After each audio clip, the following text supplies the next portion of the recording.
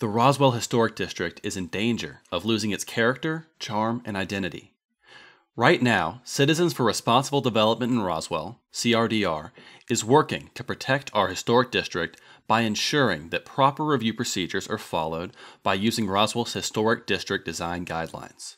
In November of 2015, the Historic Preservation Commission approved the Vickers development without using the Historic District Guidelines as required by state law and the city's own code.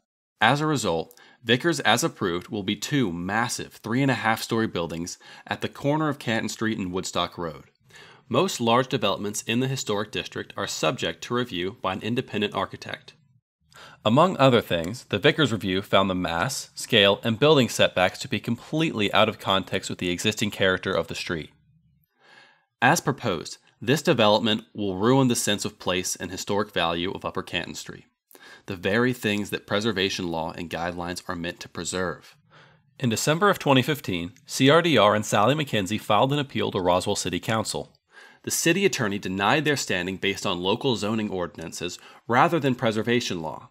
This means that, right now, citizens in Roswell with an interest in this protected historic resource cannot speak out when they believe their local representatives have acted inappropriately.